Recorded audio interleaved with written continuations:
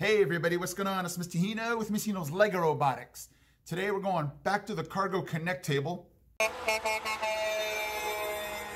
And we're going to go ahead and show you guys missions 7 and 8. Mission 7, unload the cargo ship, and 8, airdrop. So if you want to see that, stay with me.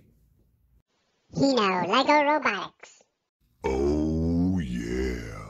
Okay guys, so again, the whole purpose is to be able to show you guys the points if you're unfamiliar with the points and how to get those points for these missions, and also to give you an example of what this might look like, especially for you beginner teams. So today we're looking again at mission 7 is going to be the unload cargo ship, and mission number 8 is going to be the airdrop, that cool helicopter over there in the corner. So let's go ahead and go to the table. Okay everybody, this is going to be mission number 7, unload the cargo ship. So if you can see right now, this green container is touching this platform. So in order to get your points here, in order for you to get 20 points, you just have to move it so that it's not resting on the platform anymore. So that'll be 20 points. And for 10 extra, you'll move it all the way over here to the end, where it's as far east as this can go. So that'll be worth 30 points. So again, to just lift it is 20. To move it all the way over here to the east is going to be the extra 10, and that's how your team will get 30 points for this mission. So let's go ahead and see what that looks like. Okay, for this particular mission, I'm going to assume that we have done the platooning trucks already, because the path that I want the robot to take here would take me really close to the truck, and it would not give me a ton of room to get by. So this is a strategy that I always have my teams talk about is, which mission do we do before another mission? So this is one of those cases where before you would do the unload the cargo ship mission, we should do the platooning truck mission first, just to give us a more clear path. So when we come back to base, we are not, going to be running into the truck and possibly eliminating that mission and possibly having something in the way, the truck in the way of getting something else done. So with that said, this mission here, I have this front end extension. So that way when we go over here, it's going to just push it from west to east. Instead of pushing it from the side, because you guys know when you push things from the side, it can make your robot tend to veer off. So I just wanted the robot to be able to push this instead of having to veer off to the right. So let's check this out.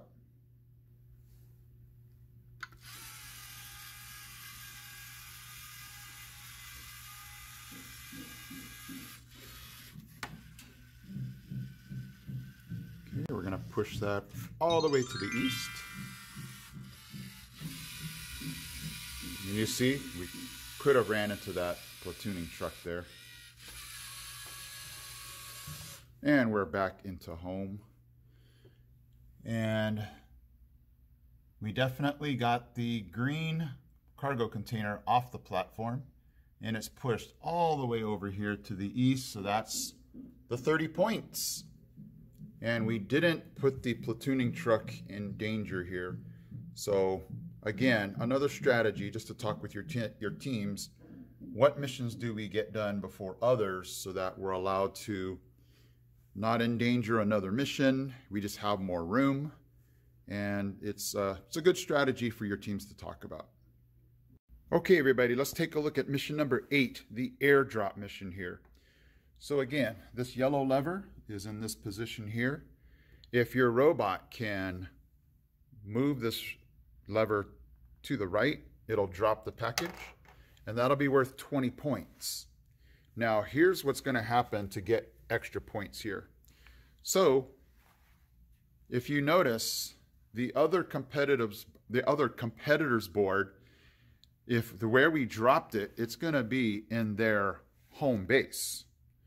So this will drop, and then what they'll do is they'll take this, and if they can put it into their Cargo Connect circle, that'll be worth an extra 10 points. And then the other 10 will be if both teams can release the airdrop package. So this could possibly be worth 40 points. So one more time, if the package gets dropped, that's going to be 20. If teams can take the package that was dropped from with the other team and have it into their Cargo Connect circle, that's going to be worth an extra 10. And if both teams can release their package, that'll be an extra 10. So there's where you get the possible 40 points. Let's go ahead and see a robot drop this package. Okay, everybody, we're ready to do the airdrop mission here. And I just wanted to point out that this is just a robot educator with nothing on it. No media motor attachment. So for you beginning teams, I just want to encourage you that this can be done without anything extra. Just a simple robot educator here. So let's check this out.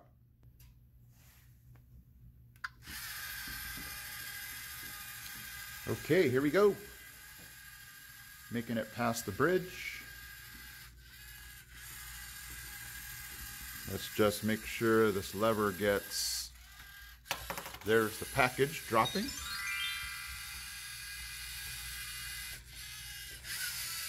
Don't hit the chicken. Whoa. Okay, we're safely back at home, and there is the package, the airdrop. So that's going to be worth 20 points right there.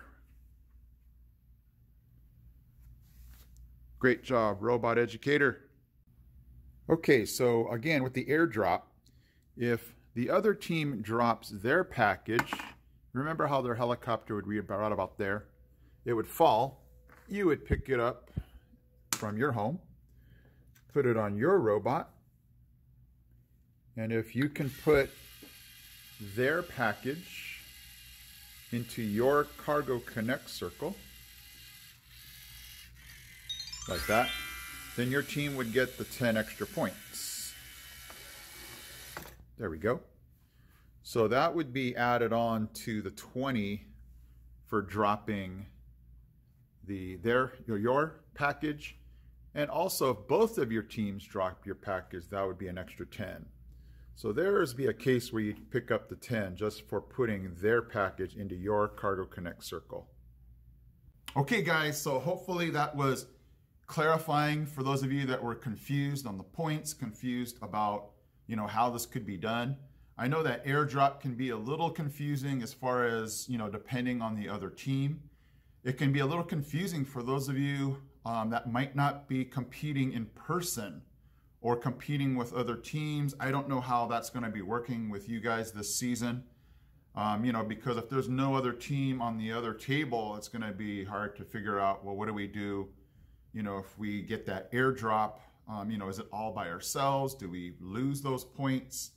I don't know. It's going to have to be one of those day-to-day things, and to find out how your league is going to do this competition, in person, hybrid, some type of model like that. So you might have to just be keeping in touch with those that are involved with your first Lego league, your set of teams, to find out, hey, how are we going to compete this year and how do we handle that airdrop? But you'll just take it as it comes. And I would definitely have your team, if you're going to, do the airdrop, just worry about dropping it and maybe get your points somewhere else if you're not going to be competing in person with other teams. So, okay, guys, so we're wrapping up, mission 7 and 8. Hopefully you're still having fun with Cargo Connect. Gotta love those sounds. Gotta love that.